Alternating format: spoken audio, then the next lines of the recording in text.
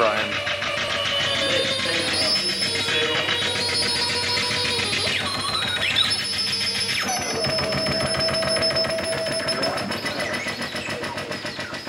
The organisms for this piece of work here at Jean Naturalic, which I call Fist Save Mop Bait.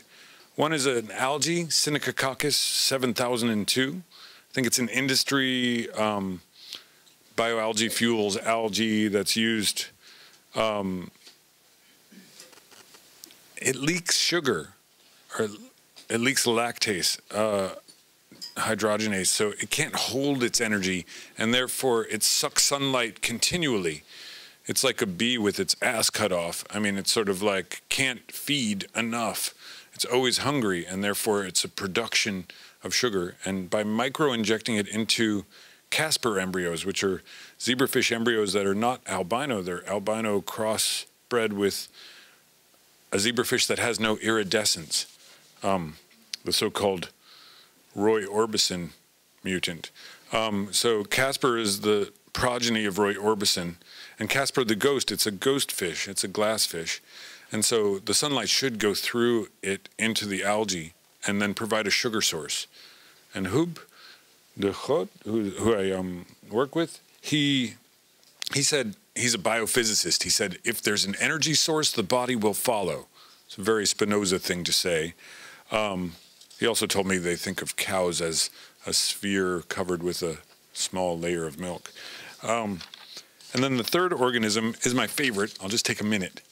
The bipolar flower, we use zinc finger constructs. We attach them to some vectors. Zinc fingers are a new way of altering a genome. They don't just alter one gene, they alter hundreds of genes. They fall all over the genome anywhere there's a certain 9 base pair sequence. So this one that we chose has 524 places where some genes can be either up or down regulated. And we chose to up and down regulate them at the same time with 2 competing vectors.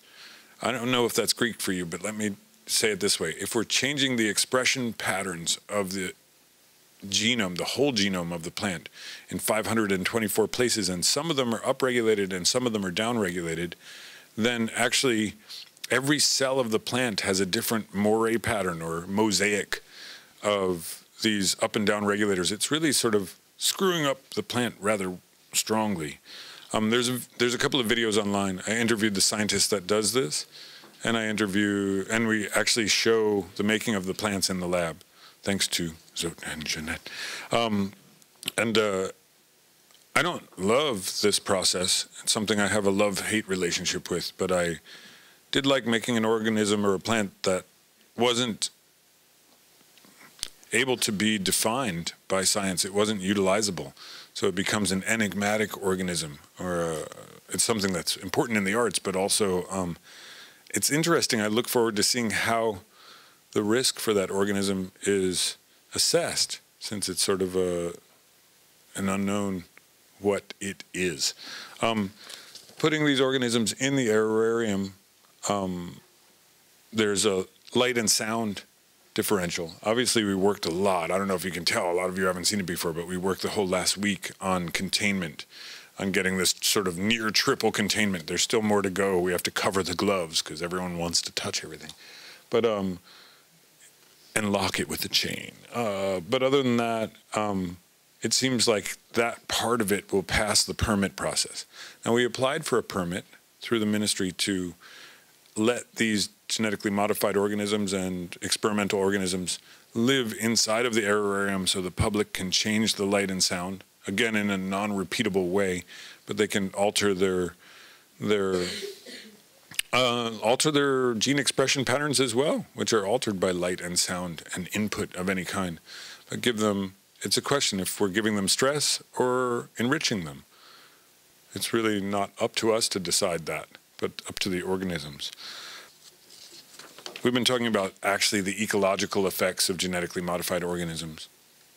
Sometimes some of the speakers have said it's negligible. I obviously feel a little differently. It's something to take care. We also talked very little, but about whether or not these organisms are still beings to have some sense of dignity, even if we're going to eat them. It might be nice to say thanks. I don't know. When it comes to patenting, and especially when it comes to public research or public partnerships with the corporations with the algae that are coming in here are having sort of like a fiesta, a drag race to see who's got the best algae for the market. And the scientists are helping them race them in different fermentation devices. I would think at least half of the patents that come out of biosolar cells should go to the public domain if it is a public-private partnership. But I don't think that's going to happen. I think they get sold to the highest bidder, the corporations investing, getting the first crack at them. And then I guess we just have to talk about reindustrialization and neocolonialism a little bit, since we're trying to cover the earth with a new great technology, but we also want to retake all arable and non-arable land, actually cover the earth. So on our second or third, or I don't know how many waves it's been, I don't know, let's see how we go. Adam mentions three issues that we can discuss. And a number of these are also mentioned earlier in the morning. One is the ecological risk, the effects on the environment, and whether we can do a risk assessment, and what would be the potential risk, and how can you do a risk assessment. This was also mentioned by Paul. Okay, so we should discuss this. The problem of reindustrialization and neocolonization, I think we should really cover that as well. And then if there's time left, we can have it. We can talk about the patenting and perhaps even also the sense of dignity of these new altered organisms.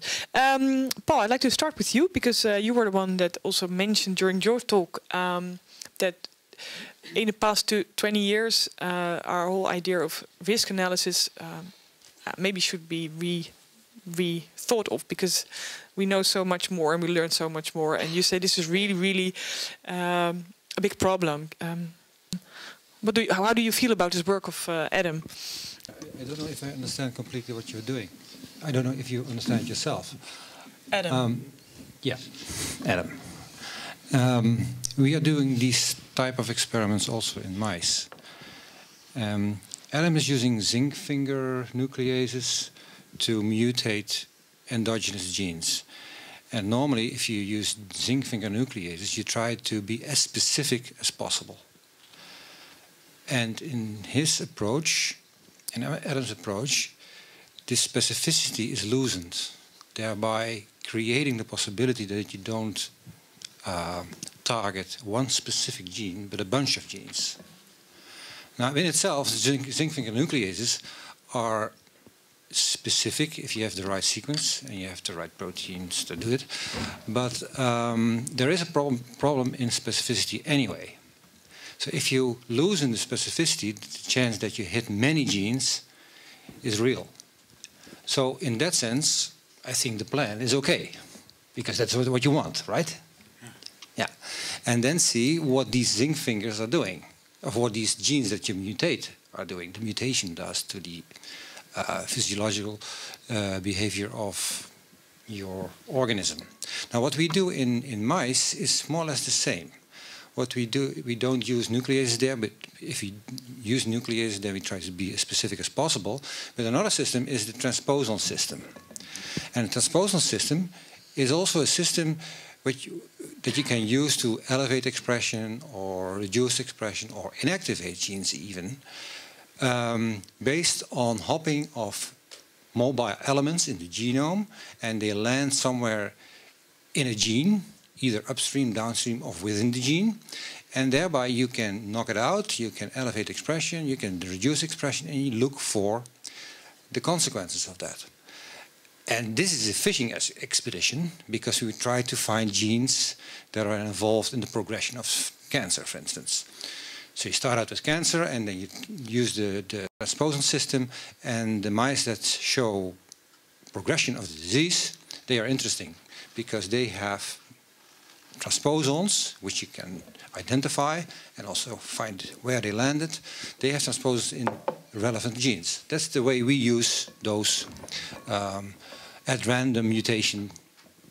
But if you would only do this in a laboratory with we do this only in the contained laboratory. organisms. Mostly, these mutations will be silent. You don't see them because the conditions are not appropriate to see the effect. In other situations, which you don't know, they will pop up. And then you get also selection for the plants that can survive. And so, in itself, it's a nice experiment, but I would do that in containment because then you have the full control what is happening. And you can mimic the situations, of course, which are encountered also in the wild. If you can mimic that, that's also fine. So on a scientific basis, I think it's a nice experiment. But you do understand that he was not giving a permit to exhibit it? I don't know the... Oh, well, I mean, I can talk. The permit is, we're right now, what's that? We're waiting to find out if we get signatures for the permit. I think the signatures may come. They may not. We have one person who said they would be willing to sign and one person who had some worries about the embryos, not the plant. And that's a Minister of Agriculture? Yeah. I think so. Yeah, so that's kind of interesting. Yeah, so this whole genome reprogramming with zinc fingers is actually, it is this multi-gene expression pattern alteration. And without vectors, it can be applied to flowers and change their genome in many, many places at once. And it's not regulated yet because it's not genetic modification, it's gene expression repatterning or whole genome, I call it whole genome fracking. And it's a protein therapy, which hasn't caught up to litigation yet. So it's a, here's if you're thinking activism. I would like to ask Peter a question. I think you're not that enthusiastic about this whole... No, it's not that. It's completely outside my territory. I know nothing about any of these subjects or investigations. Mm-hmm. And when I got involved in Jahr Natuurlijk, I thought I was going to get involved in something to do with nature and something to do with as we know it, not as we're trying to make it. And also something to do with ecology. At least I saw Mark Dion and myself, and Ursula Beam is concerned with the Nile River, and I think I know I have not investigated or studied whatever you're doing, and fine, good. I am generally alarmed by the, and I'll try to address it broadly. We have an ecology problem on the planet. We are destroying the planet. Species are disappearing at a record rate. We have, as was mentioned already, the rise in CO2. Maybe these technologies will work, but very possibly they won't, because they will not be pan-geographic enough in time.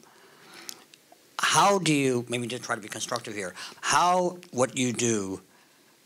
is it that what you do can possibly be applied in time to deal with the planetary problem of drought, CO2 rise, polar meltdown, and so on? And the need to change the hydrocarbon base, the need to change the hydropower base, and the need to, I would dare say, phase out nuclear. How are you going to deal with that in time enough? Adam? Well, I'm also not sure. Most of our mutants that we make in the lab, are designed for a particular, whether it's profitable or just pure research-based drive to tweak one variable. There are some pure research techniques that are fishing expeditions, but we're looking for mutants that are, in general, utilizable by industry, or at least curious enough to get a paper out of. And I do believe that some of the scientists that are interested in enhancing or increasing photosynthesis, making it more a better collector, are thinking that will help more than just the economy, but help us transfer over from petroleum, because it'll make algae biofarming more cost effective.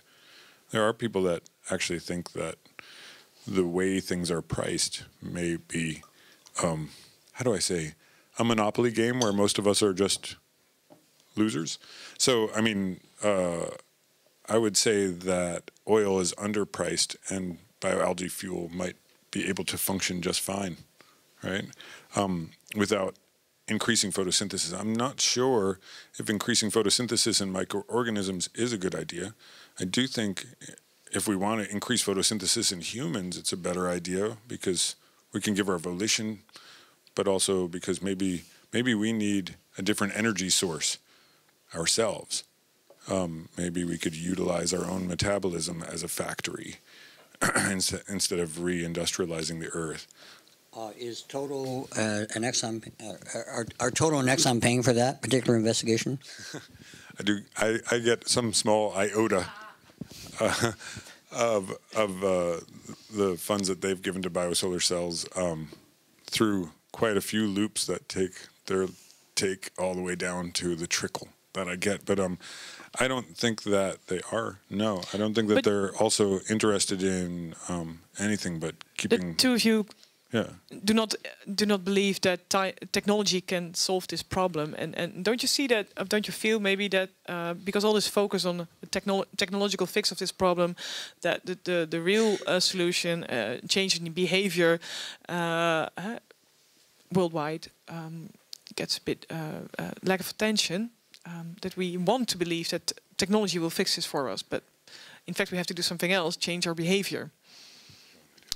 Peter, maybe you can say something, and then we can ask Paul. I mean, for myself personally, I'm not sure that we, as a species, are capable of stopping, because I think there's some sort of impetus, at least in the culture that we're driving in, and all of the cultures that seem to have come about seem to need to get themselves knocked down from some external force, whether it's the need to prove that there's a God or the need to prove some sort of human sin factor, you know. It's like the Tower of Babel all over again. So I'm not sure if we stop what we're doing in time. But I'm interested if we're just changing our behavior to perpetuate a system that is actually causing some of this eco-catastrophe, whether or not that's a good investment. Do you agree, Peter? Okay, just trying to overview the situation. First, almost everything that I have been promoting, for example, is already established science. It's been published by somebody, actually researched by somebody, whether it's at Caltech or in Norway or whatever. It's nothing that mysterious. In fact, I think we can generally say that a great deal of science has already been achieved in, say, in ecology or fermentation of algae to make methane gas or whatever. The application of these ideas on a broad scale, for example, in that I think interesting local project for Nord-Brabant and Zeeland, the application of those technologies truly throughout the whole region, including the entire, in this case, Maas and Scheldt River basins, has yet to be done. And the application of technologies to whether it's California, Chile, Argentina, or wherever, has yet to be done. The main experience I've had in my, say, 35 years of career has been that time and again, somebody will block an application of obvious technology. Not just me, but other scientists. Again and again, whether it's Dr. Wheeler North at Caltech or two French scientists who pioneered the algae industry in France in 1971. There's always some vested interest somewhere stepping in and saying no. So that what needs to occur generally is some way, someplace, somehow, whereby known ecological and biological science, together, I dare say, with paradigms from art, like the kinds I showed, can be brought to bear in an entire geographical region and proven to work. Paul, if you compare your field of biology with their field of biology, there is a big difference. I mean, in your field, do you recognize this feeling that your results are being blocked and that there's a block between research to what is the major difference between the two fields? It is for sure it's different in our science than in your science. That's true. our science has support all over. Nobody will stop us. Nobody dares to say, what are you doing? I don't want this. Whereas in the other fields of science, I think there are much more commercially driven arguments and also regional arguments. And it's not a threat to people personally, individual people. Yep. I'd like to just interject an anecdote to show you what I mean and maybe how it agrees. In the year 2000, after a show at the University of Chicago, I was then invited by the Lilly Foundation for $2 million, which is for an artist some kind of money, to do work on the kind of thing you saw in the image. A guy from Houston flew up from Houston to Indiana to stop that grant. His name is Richard Hout. You can look him on the web, W-H-A-U-T. He works for Exxon and Halliburton. And Richard Hout is a specialist in drilling in the Arctic. They don't want anybody figuring out how to make energy from a locality. Yeah. But yeah, so on a small scale, also grants are not given in our science, of course. There's competition. I think some of the technologies that Peter is talking about would be, and they aren't very well funded, and they probably should be, is like permaculture, like reliance on perennials. I didn't hear anybody talking about preserving topsoil today. Maybe a different issue, but it seems like we're going for crops that need plowing. Absolutely. Giving back enormous tracts of lands to non-humans, not allowing people in, even with their ATVs, and also slow tech and low tech. I don't see them getting 600 million euro, right? We could do a lot with slow tech. With 600 million, we could slow down a lot. And in particular, I don't mean to, it's a rough place to say it, because I'm from the US and we're in Europe, and I know you have more experience with this, but population, like if we took all the money from the Fortune 500 companies and gave every person willing to get a vasectomy $100,000, we'd have this problem solved in like 45 years, right? It's like really simple. So there's other ways. Now, I don't know what kind of funding that would take, but we'd have a different funding schema after that. But do I understand to conclude that you feel that the problem is the big companies? And I don't mean the big companies per se. I think the problem is oil companies. I'll just say criminality. The fact that they would fly up and stop a grant from a foundation is essentially mafia. The fact, and I can go on a long list of criminal behavior by various entities vis-a-vis art initiatives or initiatives that somehow seem to be threatening to their turf.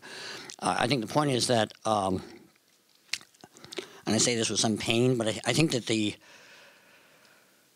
are a number of alternatives. One can either go to certain countries where there's room, and I don't mean the USA, by the way, or one can expose and shout out the abuses. But we need to understand that human beings are essentially thieves. They will steal and lie and cheat and kill however they can, whether it's imperially or otherwise. And there's nothing honorable about any major accumulation of power. And so it's going to be a dog-eat-dog and a big battle. And I think to pretend that various entities now in power are somehow good is naive. My experience in general is that whoever is in power will do whatever they can to retain that power, and usually will do so in abuse of the law. So then we would just head towards a catastrophe. Well, we have to have exposure and other. We have to have exposure and other methods of combat. Yeah. Yeah. Going around them. I like to refer to the first lecture of this morning by Huip de Vriend. It was one of the. I don't know where he is now. There. It was one of the questions I asked him. How did you get around the table with these companies? And you were very optimistic that he said we succeeded. Because I think in the end they could find some kind of win-win situation. I suppose that there was a mutual gain for both the local initiatives and the bigger companies. Do you feel that something, or do you think that he's naive? I'm probably the oldest person, or one of the oldest people around here, and I only can tell that time and time again, I've been surprised by the level of abuse of power by those in power.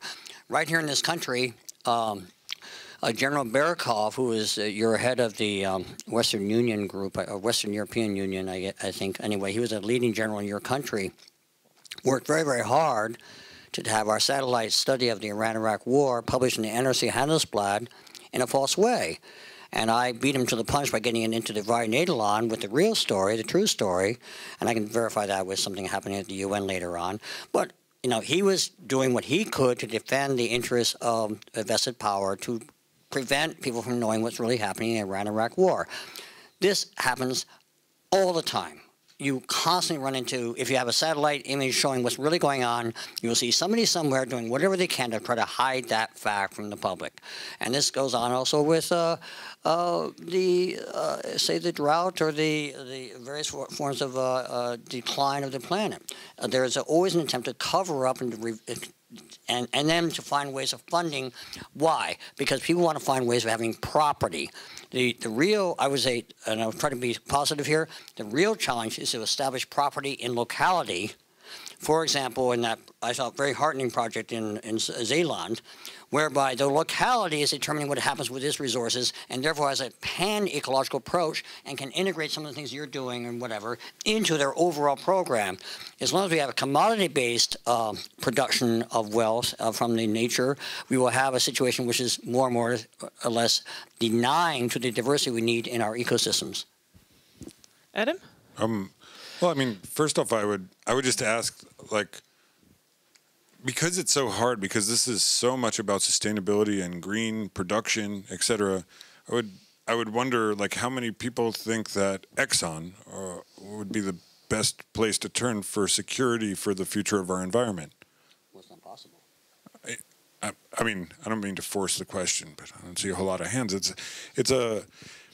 It's a question as to whether or not it's just accumulation of wealth that's the only problem. No, it's not the only problem. But I would say that if you're asking all on-the-ground people, like citizens of the planet, to be more austere because we're running out of money, and how do you say, it's sort of obscure.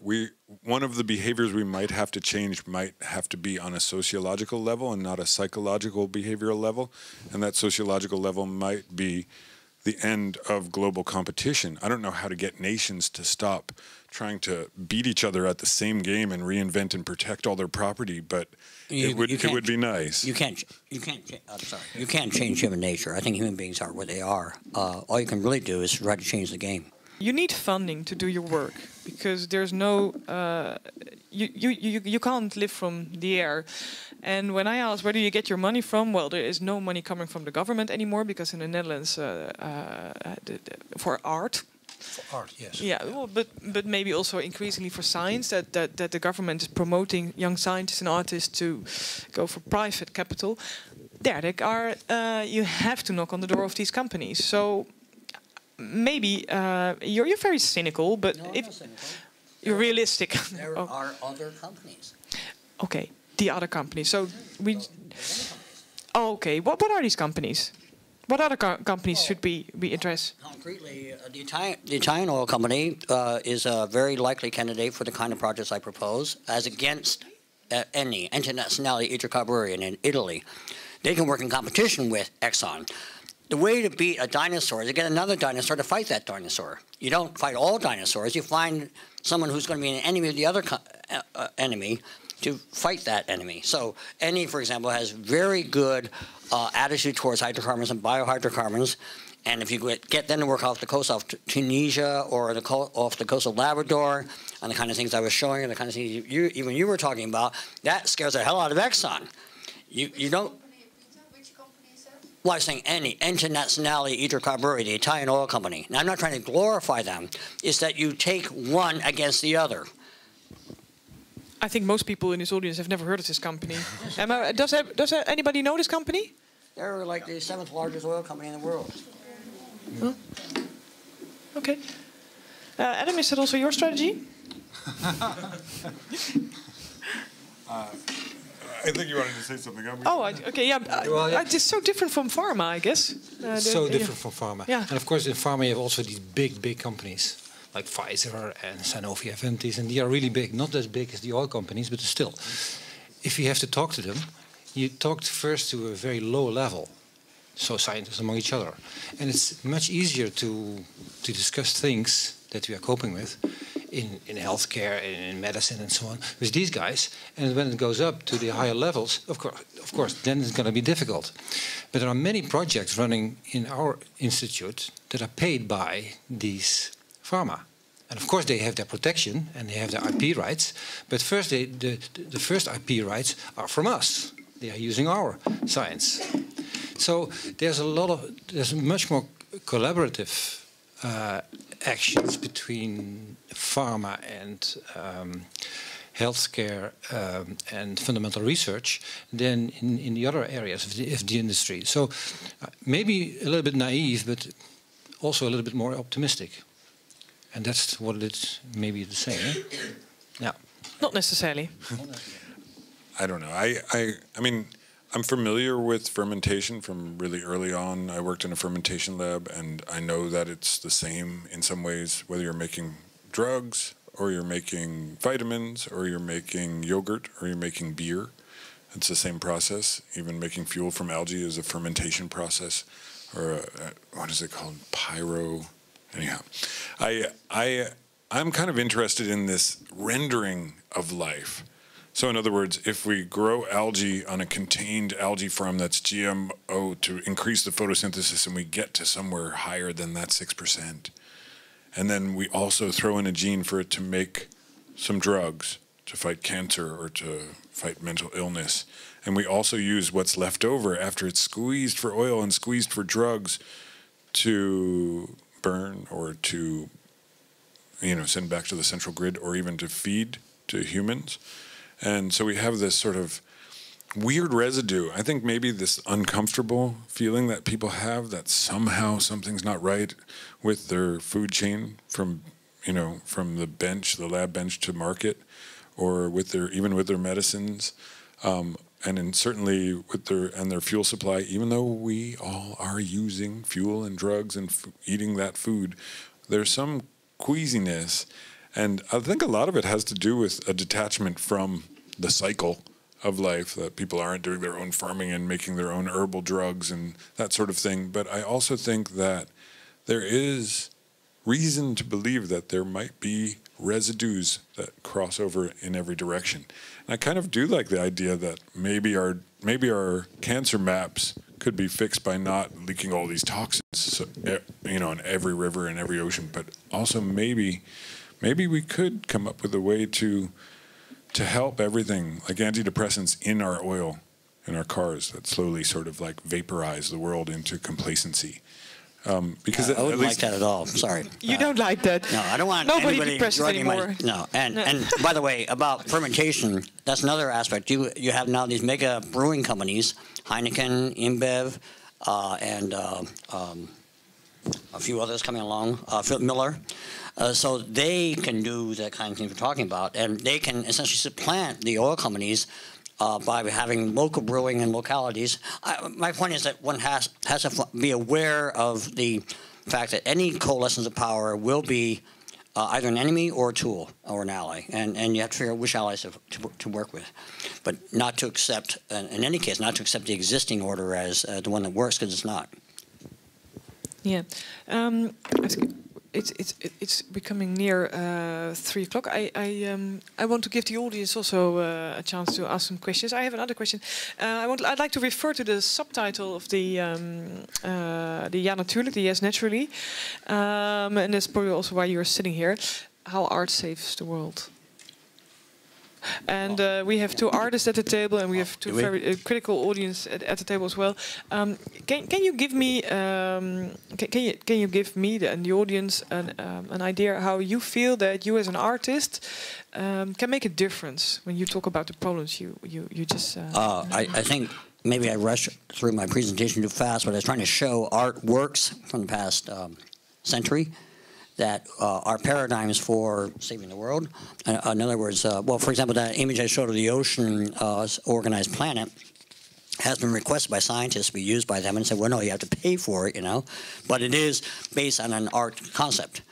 And almost everything I do is based on some art practice somewhere or other by some artist.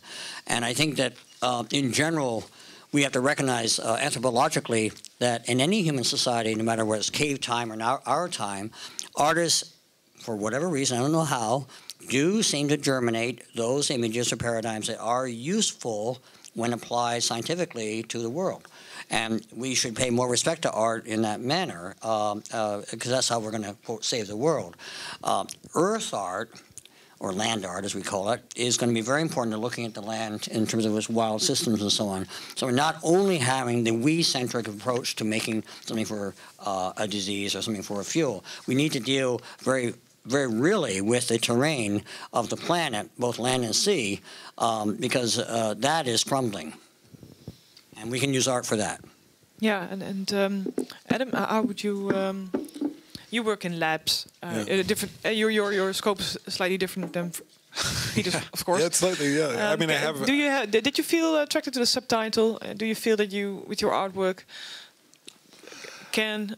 I have the weird pleasure and strange, sort of like growing pain of growing up in Woodstock, New York. So I have like hippie parents, and I'm sort of a red diaper baby. But I also saw the '70s and saw how we have competing conspiracy theories, you know, like how the government changed from pot and LSD to brought cocaine into the hippie movement to stop it, and it turned into the me generation. And I have a little punk edge. I remember the yippies were actually active and not just like a Volkswagen with a flower in it, and they were actually doing some shit.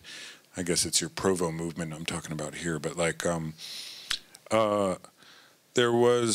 I do have some things to say about, you know, still we're looking for a cure for AIDS so we can have an orgy in the street, right? Like 6,000 people in the middle of Amsterdam fucking. That's why we want the cure for AIDS. We have to remember. So it's about the end to frugality and the addition of fecundity or fertility that I think we need to lead towards. So there's no way that we can get to an ecological stable point without having a festival of ecological stability. There are vasectomies and orgies. Yeah, that's a great, you know. No kids, but plenty of sex. Yeah, it does sound good. Other than that, I mean, yes. A bunch of hippies. Yeah, well, that's all right. I mean, I want to re-include, I just don't think that we can solve the ecological footprint of the human race by getting our asses tighter. That's part of the problem. The other thing I would say is that change, how do I say, mutation does happen. Like I'm sort of a pro-mutation person, so I can't be totally anti-GMO because I like difference. I think of the humans that are perpetuating mutagenesis and focalizing difference through their laboratories, and their organisms are getting free, whether it's through the FDA or just escaping in the air and nobody knows because it's stuck on your shoe. FDA. Do they know? Food and Drug Administration. Yeah, well, the scientists know. Yeah. But I mean, this sort of like this COGEM or a different permitting, and like we say, the permits are getting looser as we realize that we know less. You said that yourself, and I'm interested in multifactoriality and alternative editing and the idea that an organism is a whole organism, not just a single gene affecting a single protein production, but actually a maze, a web that interacts with the environment. So when it comes to radical mutation, we do have a price to pay eventually, and we won't know where it came from or how it happened, and maybe we can try and fix it in the same way that we caused it. But I don't think that we know what we're doing, and I don't think that's necessarily bad. This is the weird thing maybe for me. I don't think that's necessarily a problem because I'm a little bit non-anthropocentric. So in other words, we're conduits for change, and no matter what we think we're doing for the economy, the bio-based economy, the prevalence of Europe and the ability to serve China, etc., whatever we think we're doing for the common good, if that's what that is, isn't actually what we're doing. We're actually jazz. We're jumping genes. We're jazz. We're actually disorder. So we're creating disorder in the name of order, in the name of reason. So our project itself is more like a Miles Davis to me, than, say, craft work. Okay, oh, Paul, you make a career out of making genetically engineered, genetically engineered organisms. I don't think you. I have to say something you're not to doing it. jazz. No, and the human species is the only species that is not jumping, because we accept all the mutations, whereas in wildlife, all the mutations that are negative, they are selected against, so they won't. Well, most of them. Do you think sitting at a desk for 40 hours a week watching a computer screen isn't a fitness test? You're still there? Well, I'm still here. I mean, anybody here in this audience has some mutation, and in the wild, that mutation would be selected against, and that's not what we're doing. We maintain all these mutations. No, I don't understand that. Isn't it true that in evolution there are mutations, and sometimes the mutation works, and many times it doesn't, but it's not always selected against? When the circumstances changes, then many individuals will be wiped out. And we have no natural selection anymore. That's what you're suggesting. So we are, genetically wise, we are trashy. Not jazzy, but trashy. We maintain everything. This is a Huxley eugenics argument, but it's also, I mean, it's social Darwinism, so we should have more competition. Is economic, I don't. Does economic competition actually like equal a fitness test? Because I'm kind of confused. I thought it would be like running really hard up a mountain or something like that, or not getting hit by lightning. I also agree that in our genome is flexibility, and a lot of what we have in industrial culture is a kind of fitness test. Like, for instance, being carcinogen resistant. No, but the selection is not in the human species. Selection is not individual anymore. It's just based on groups of people, based on societies. And when a society meets problems, general problems, better than another society, then it has more chance.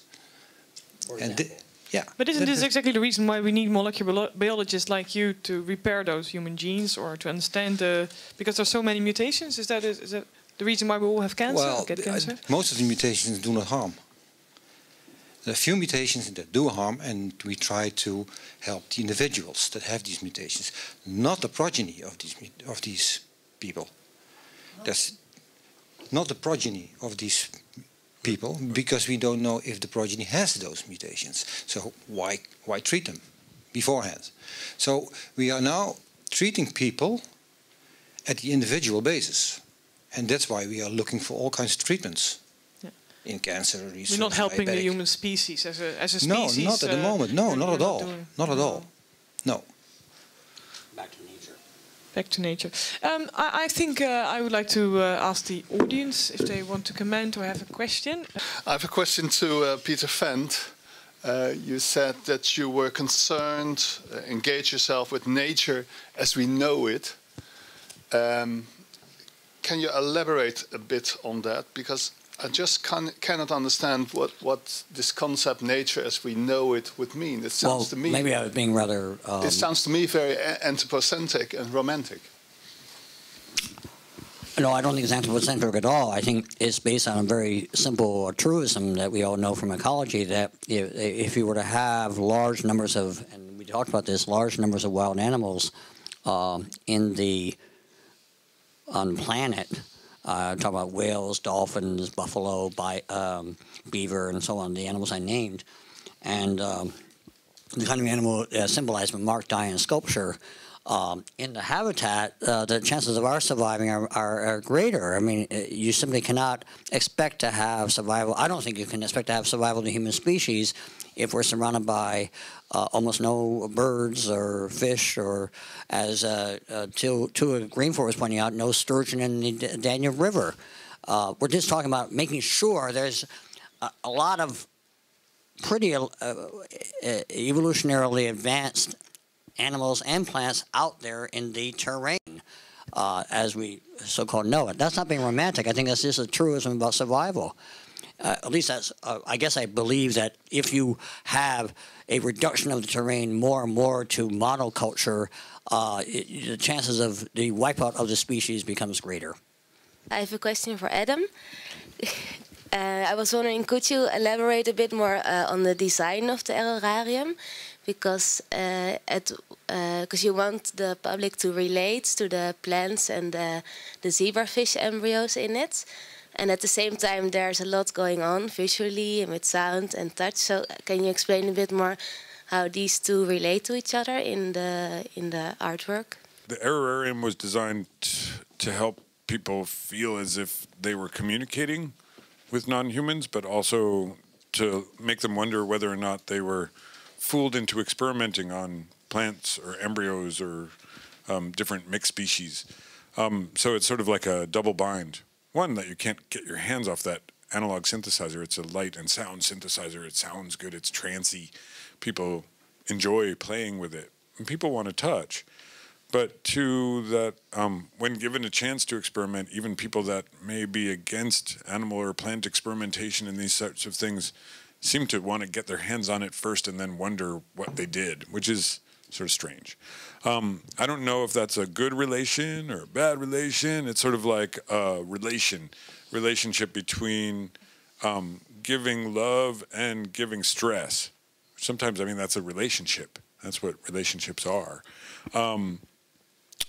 Number two, I did spend the last week containing, maybe even we're close to triple containing this space, just to put a plant and some fish embryos with algae in them that, you know, if we get our permit, that'll be their home, maybe even their grave, right? Or they'll be taken back to Leiden to be euthanized before they're too old for the kind of permit we have.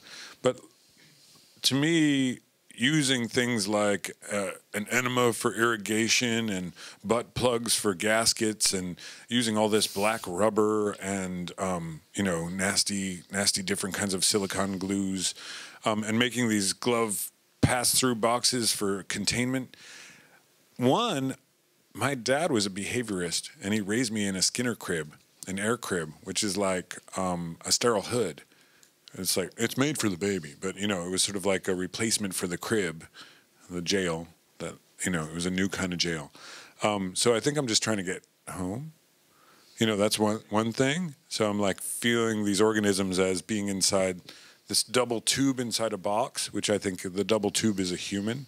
And so maybe these solar zebrafish and these plants represent the microbiome of a human that's just a tube in a tube, connected to the outside world through a contained box. But I would say this, just to confound it a little more, is that I talked to Wes Jackson. He's from the Land Institute, and he's trying to make perennial grains.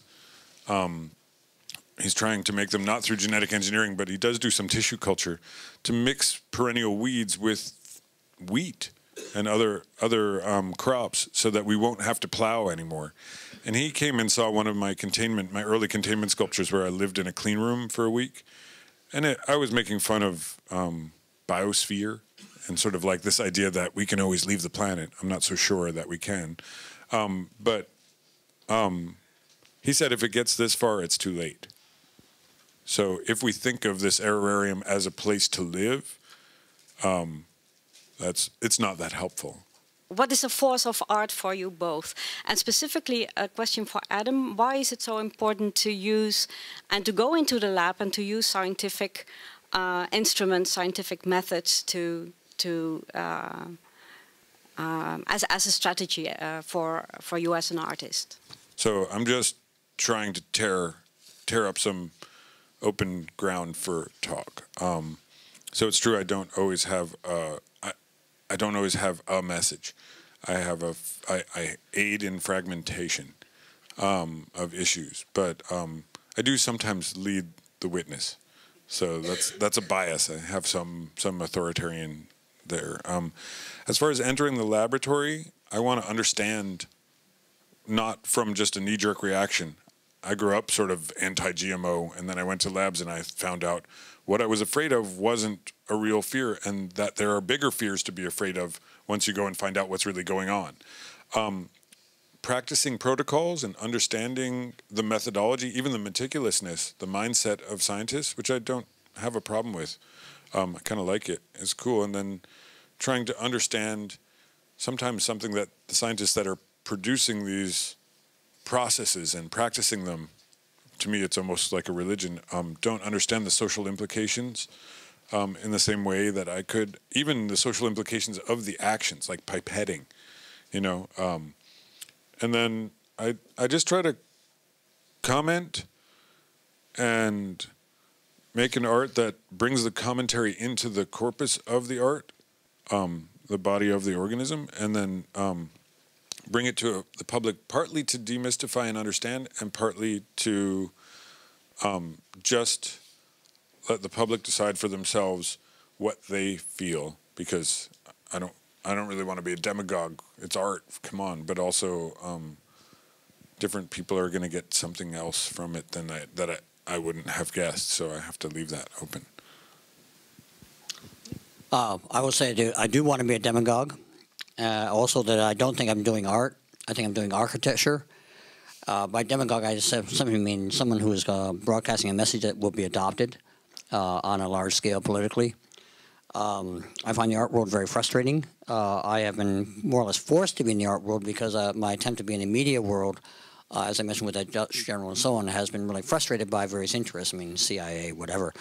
Now, I think art is a source of ideas, put together with science, can then lead to architecture. If you read a source, it's Alberti writing in his 10 books on architecture that the fundamental challenge of architecture, the responsibility of architecture, is to assure for an inhabited area, a city, for example, clean air, quality water, living water, circulatory space, getting around, and defense. And anything I do with fuel is just to assure clean air. Anything I do with earth art and earthworks and so on, and water wheels and so on, is to have viable water.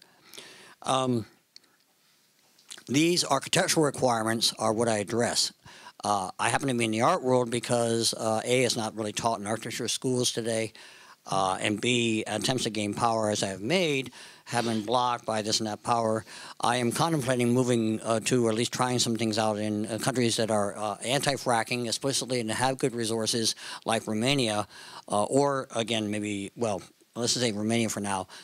I've worked in Montenegro. I think that to achieve the kind of terrain changes we need, one has to look to areas other than the current jurisdictions of power. That's kind of a truism of a cultural history. I don't think it's going to be possible in the USA as we have it now under Obama, or for that matter in Western Europe in its pursuit of the perfect life. I think that's not possible.